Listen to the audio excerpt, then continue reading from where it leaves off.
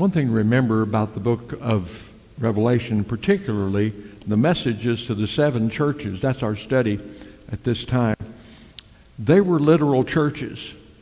They were not just some kind of imaginary places. These were real churches in real towns, in real places. They were a real groups of people, and churches that had pastors and had congregations and had ministries. And so Jesus himself, the Lord Jesus Christ, gave a message to 7 of those churches. And it's pretty amazing how that he could look right into them and say, okay, this is a need that you have. And this particular message tonight is kind of a sobering one, because it has to do with the church in Sardis. Let's look in chapter 3. And unto the angel of the church in Sardis write, These things saith he that hath the 7 spirits of God and the 7 stars. I know thy works, that thou hast a name, that thou livest and art dead. Now when I read that, I think, wow, that's a pretty strong statement, isn't it, to a church? Verse 2, Be watchful and strengthen the things which remain, and that are ready to die, for I have not found thy works perfect before God. Remember therefore how thou hast received and heard, and hold fast and repent. If therefore thou shalt not watch, I will come on thee as a thief, and thou shalt not know what hour I will come upon thee.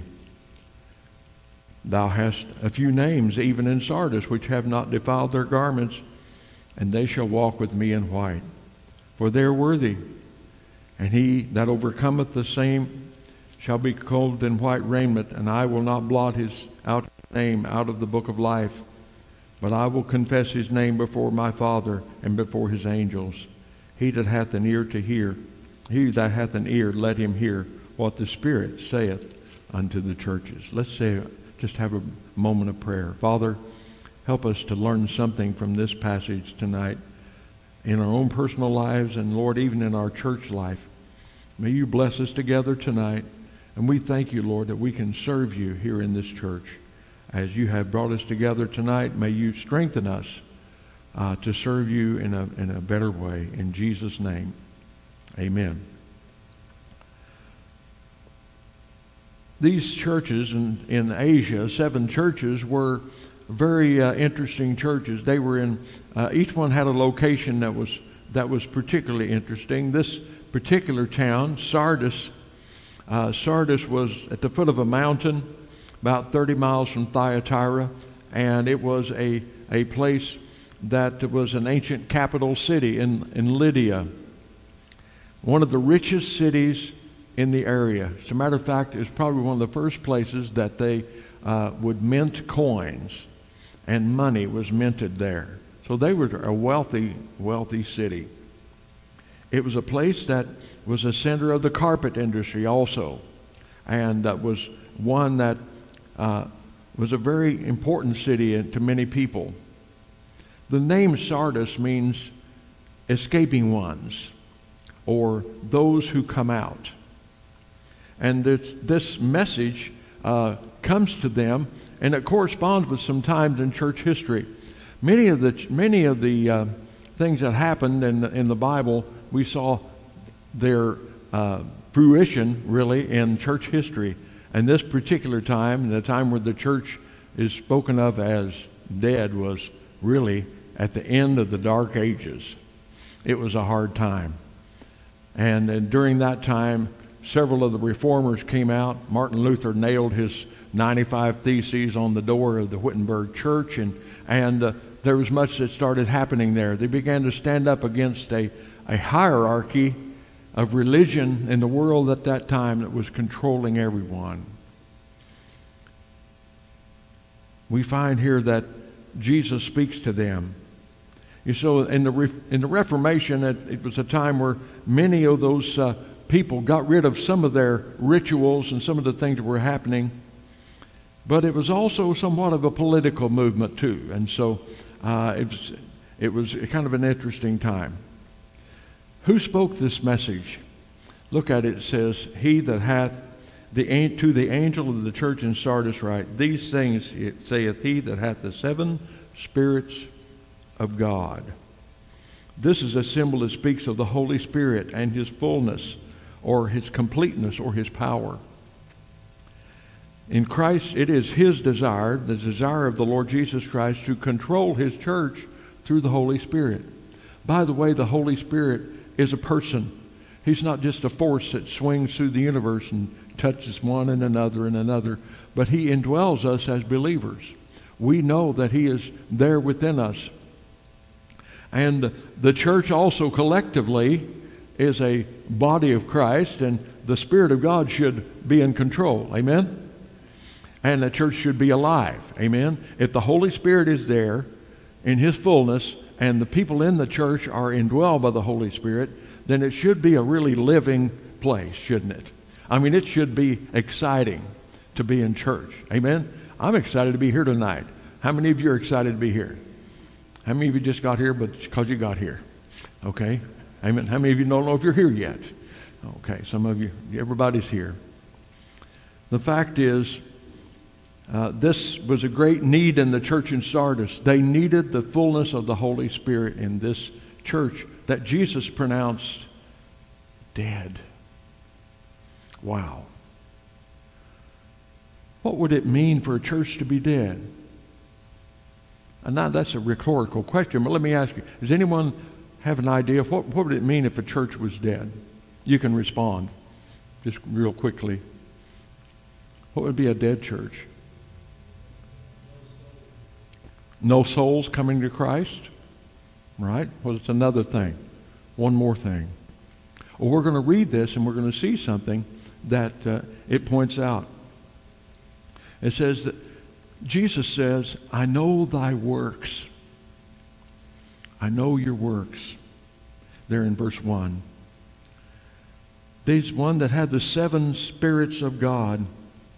We just finished a study on Sunday nights here at church for the fruit of the Spirit. The fruit of the Spirit is what, class? Love, joy, peace, long-suffering, gentleness, goodness, faith, meekness, temperance. Against such there is no law, right? Those are the fruit of the Spirit, and it ought to be evident in the local church.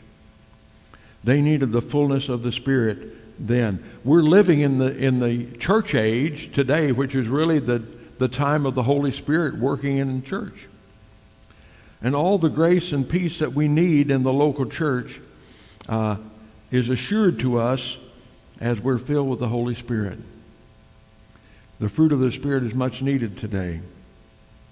And it says, he that hath the 7 stars. The 7 stars are the pastors. And the pastors, noticed here, are in his right hand. In chapter 1, it talks about that in 1 verse 20. It says, the mystery of the 7 stars that thou sawest on my right hand, the 7 golden candlesticks, the 7 stars are the angels or messengers of the 7 churches. And the 7 candlesticks which thou hast seen, or thou sawest, are the 7 churches.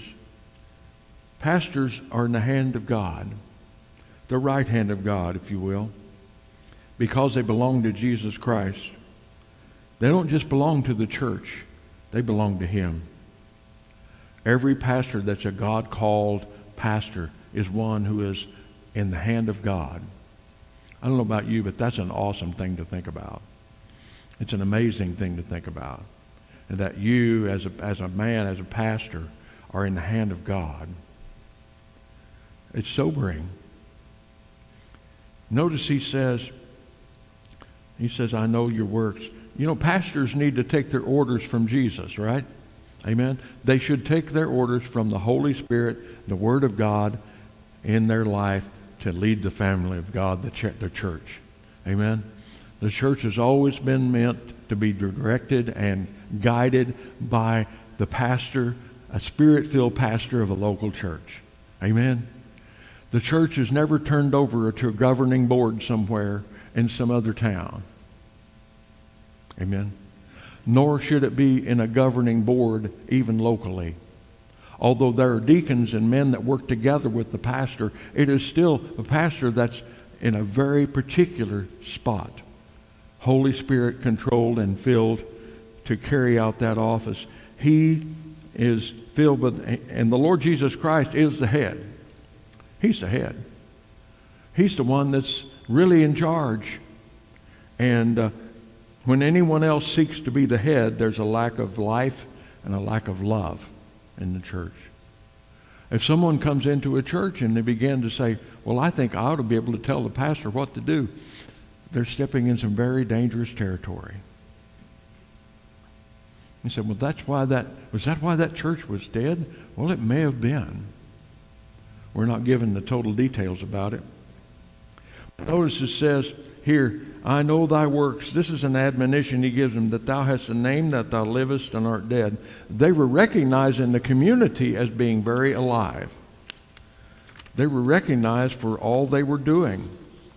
They were known as a very active church, a beehive of activity, a place where so much was going on, very organized. And yet the Lord says, you've got a name, you're alive, you're active, you're busy, you're doing all these things, but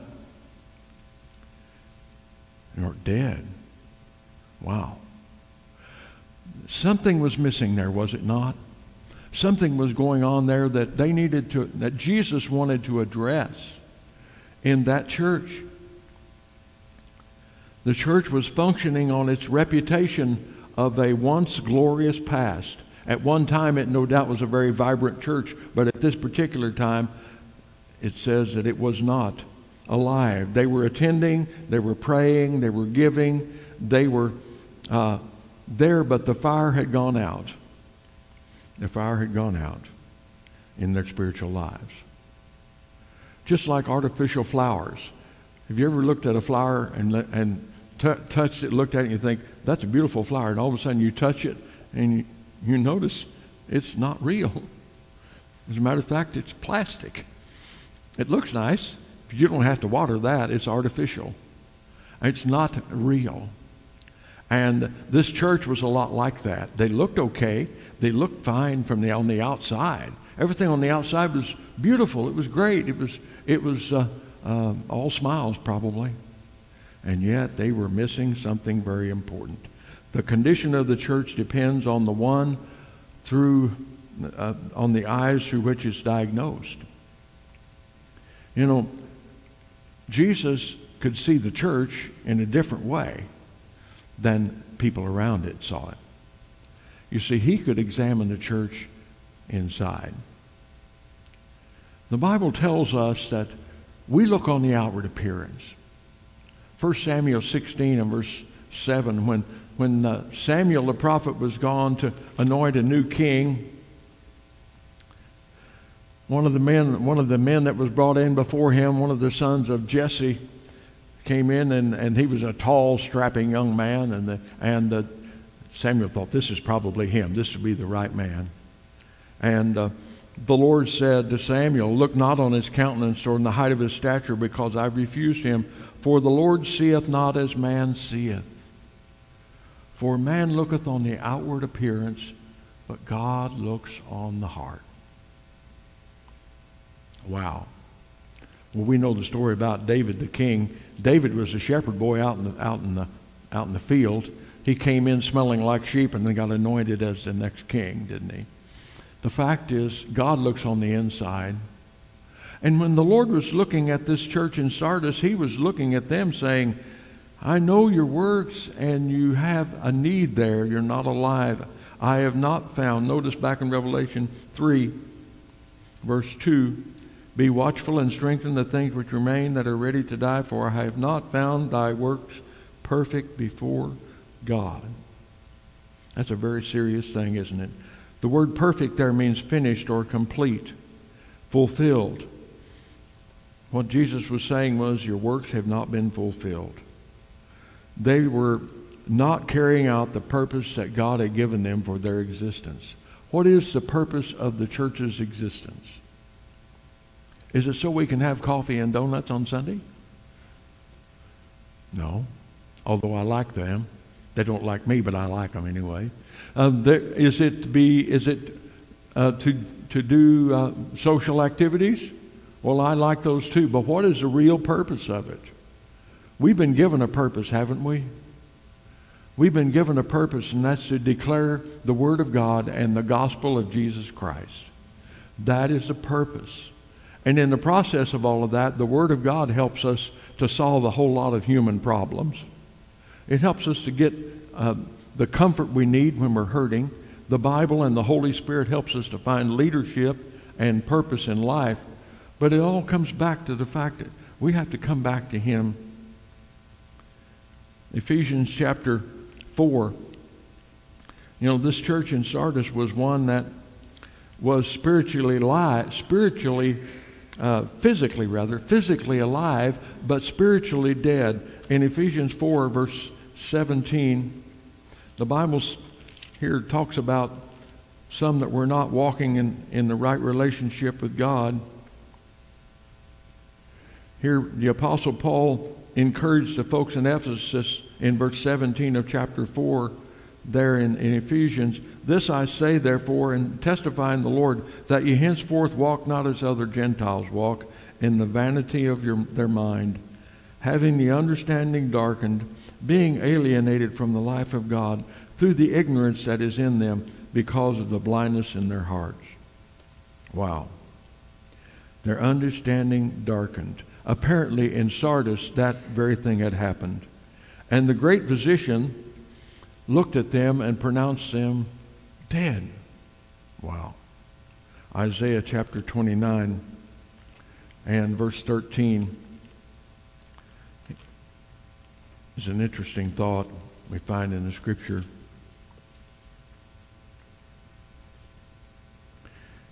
He talked about his own people in Israel and where they needed to draw back to Him.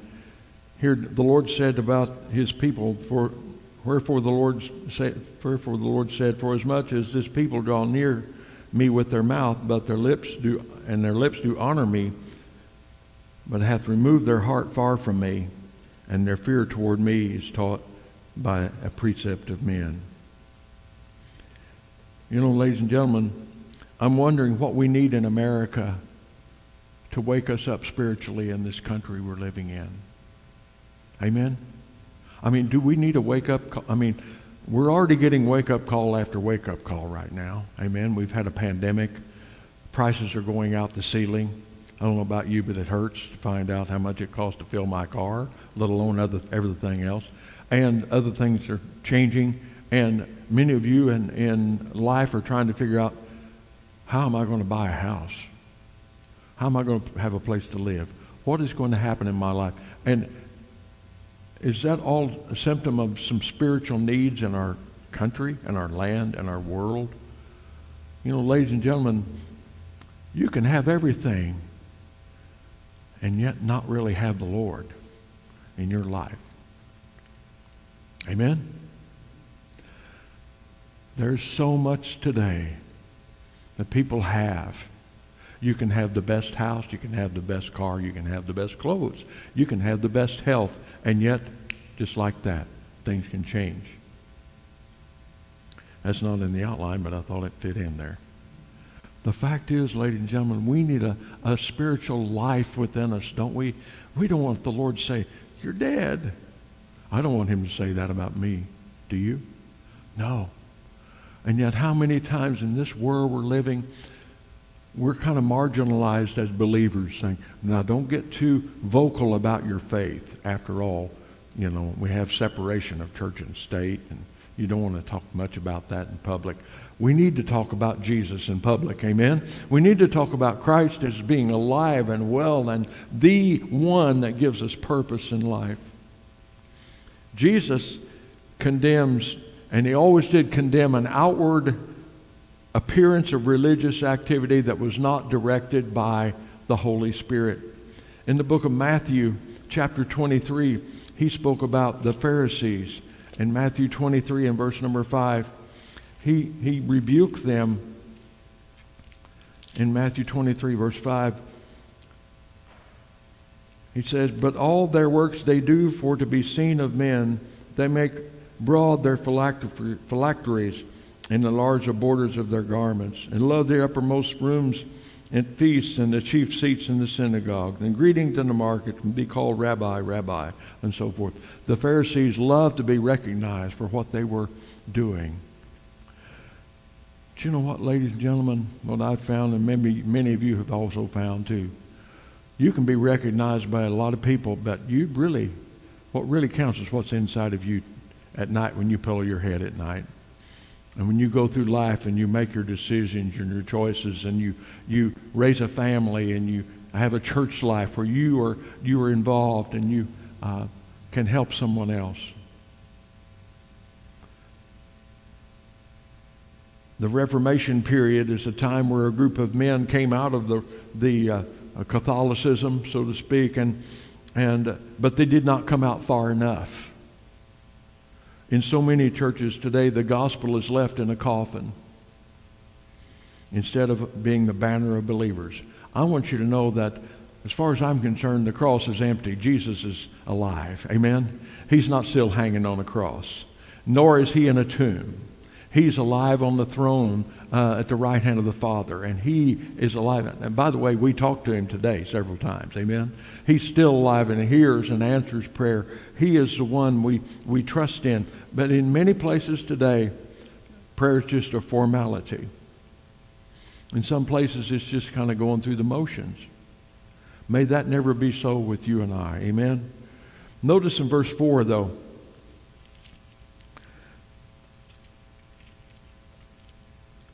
he says, "Thou hast a few names even in Sardis, which have not defiled their garments, and they shall walk with me in white, for they are worthy." He says there's a few who've kept themselves free from the encumbrances of the world. There was a few people in that church in Sardis that still were remaining true to God's Word and living in a close relationship with the Father. He said, you've got a few there. There's a nucleus, there's a core of people that are still there. Strengthen the things that remain. Strengthen. They were in a minority. The word few means a small group, a slight group, a little group.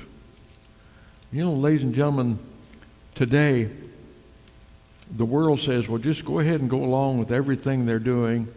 But I want to remind you of what the Bible says in Matthew 7, verse 13. You can turn there if you have your Bible. Matthew 7:13.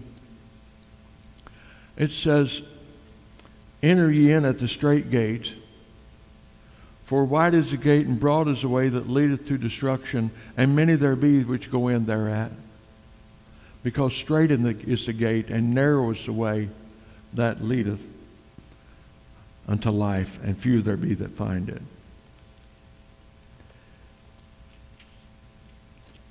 It seems there in the book of Revelation chapter 3 that this church in Sardis had a group of people that were in the minority, but they really did care about their church and the Lord and their pastor. They really did care. They were a small group. They were an active group. They were alive. And here the Lord approves them. He says, you know, they would not follow the crowd and say, well, the crowd that was going the wrong way, by the way. They would not find a sense of security in following a crowd and never taking a stand for anything. Ladies and gentlemen, there's some things that are still sin in the world. Amen? Sin is still practiced in our world. As a matter of fact, it's glorified and glamorized and publicized in every kind of eyes you can think of in order for people to continue to feel okay about it. But ladies and gentlemen, today, you have a very important role. You as a Wednesday night attender, a person sitting in church, and some of you that are watching online, you care enough about God, you're going to listen to a service where someone opens God's Word and you come in to hear something. You may feel like you're in the minority, but I want you to know God knows you're here. God knows, and He cares about how you follow Him. You say, well, wait a minute, I'm not a popular one in the world. Don't worry about that. You say, well, I'm not in the majority in my family. You may be the only one that's coming to church, or maybe you may be a small family among several that do not. Or maybe there's some other issues that I haven't even talked about tonight. Thank God for those who maintain a good witness for Christ and have not been bogged down in the doubts and defilements of the world. Listen, my friend, Jesus is coming back, and it's worth it to serve him. Amen? Now that's where you can say amen. It's a good time for it. Okay? It's worth it to serve Jesus. Amen? Brother Oric, isn't it right? Isn't it worth it? He's had some people saved there in England. Wow. Amen? How many did you baptize the other day?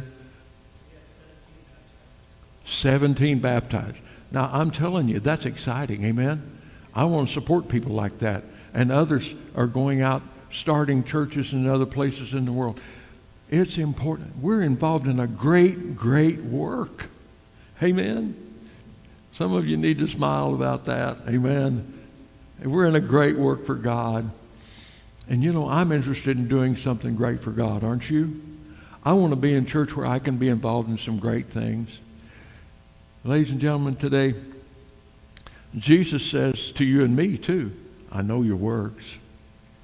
I know where you are spiritually. You strengthen the things that remain. How can we strengthen our spiritual lives? Now, this is where you can feed back here a little bit. How do you strengthen your spiritual life?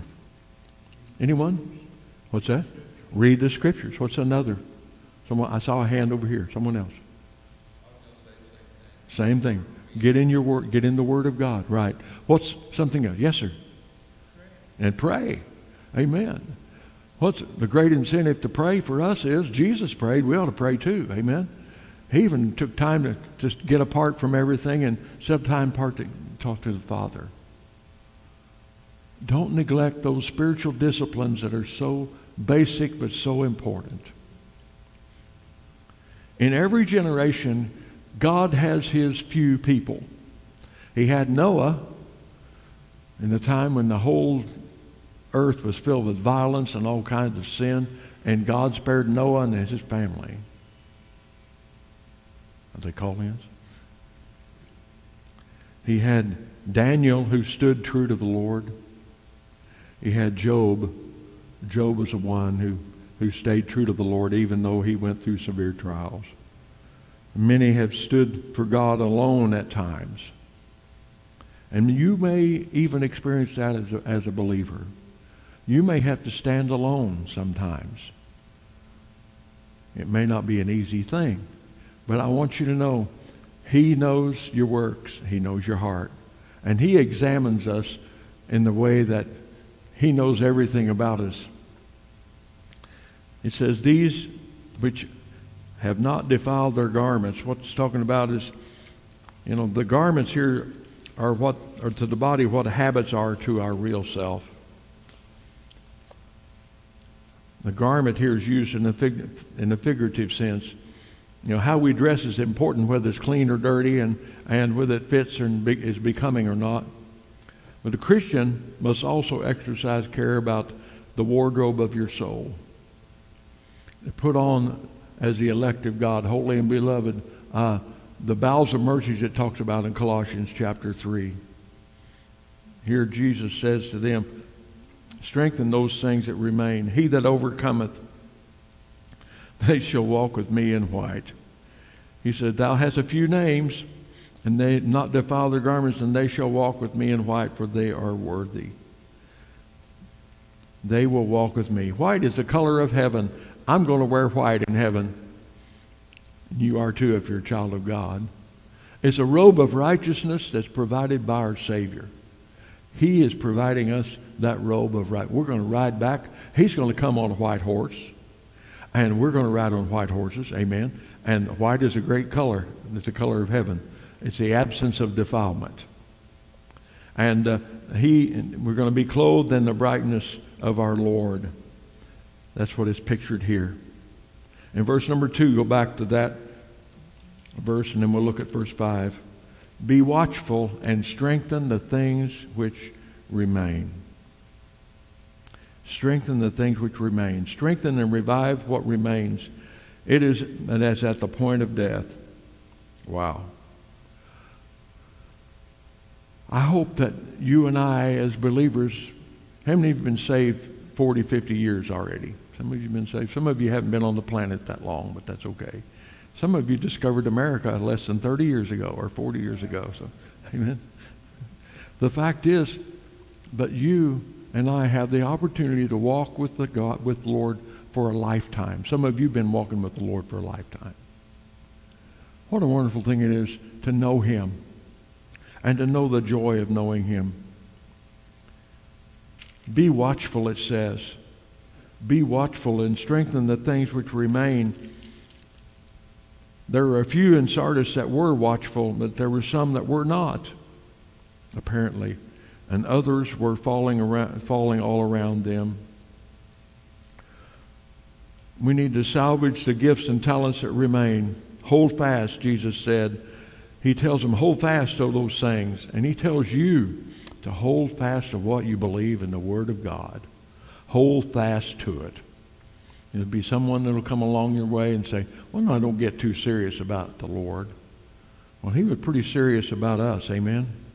He was very serious about us when He went to a cross and was nailed to it for us. He paid the price.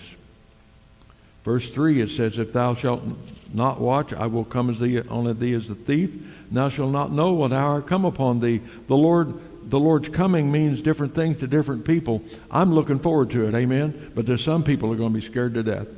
Jesus comes, they're going to say, whoa, I wasn't looking for that. No, He will come. To us who are saved, we welcome Him as His bride. We welcome the Lord. Even so come, Lord Jesus. Even so come, Lord. Come and take us home. To an unbeliever, He's coming as a thief. To those who do not trust Him.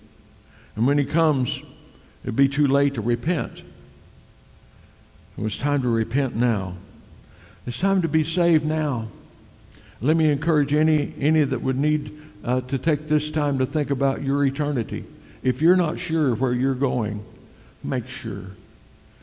Don't wait until one day you say, well, I'll get ready someday. I'm not ready right now. I've already talked to someone this week that had that very statement. I'm just not ready. Well, when are you going to get ready? Amen? Because eternity can come when you're not ready. Death can knock on your door when you're not ready. Be an overcomer. Verse 5, there in Revelation 3. It says, he that overcometh shall be clothed in white raiment, and I will not blot out his name out of the book of life. And I will confess his name before my Father and before his angels. To he that overcomes, he will never erase the overcomer's name from the book of life. In the ancient cities, they had a registry of all the people in the city. They put the names down in a registry. They wrote their names down. But if someone committed a terrible crime, a heinous crime, they would erase their name off the roll of that city. They would blot them out. They did not want them included in their city's registry. For those who are faithful believers, there's no fear of that. I'm not afraid of my name being blotted out. Jesus paid the price for me, amen? He shed his blood on the cross so that I could be saved, so that you could be saved. And today we don't have to fear of that. Our names are forever recorded in the Lamb's book of life. And one of these days we're going to see him, amen? May God help us to be alive. Amen? To be alive. To be ready to serve our Lord, however that we get the opportunity. To decide today, I'm going to continue with those spiritual disciplines. It does matter if you live a holy life. It does matter if you talk to the Lord in prayer. It does really matter if you learn and live in this book and stay in it and never get out of it. One little story before I finish up. How do you get to know this book? How do you get to know it? Well, I liken it to the time when I grew up on a farm in Webster County. My dad bought a farm when I was about 12, 13 years old. 420 acres that had 100 acres of bottom land, and we farmed that land.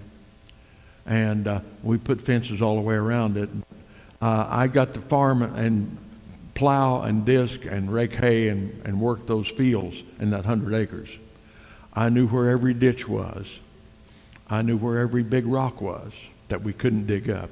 I knew where all those things were that were a hazard to avoid, because I'd been in it a long time. I'd been on every inch of it.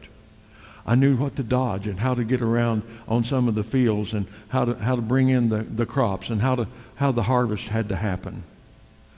And you know, the more you spend time in this, it's going to be just like the back of your hand. You're going to know it. You're going to live in it. It's going to be alive to you. And when you go through a hard time, those verses are going to pop out in your heart and mind. And it's going to help you to navigate those challenges of life, and help you to reach the other side and be clothed in white and hear him say, well done. Amen and amen.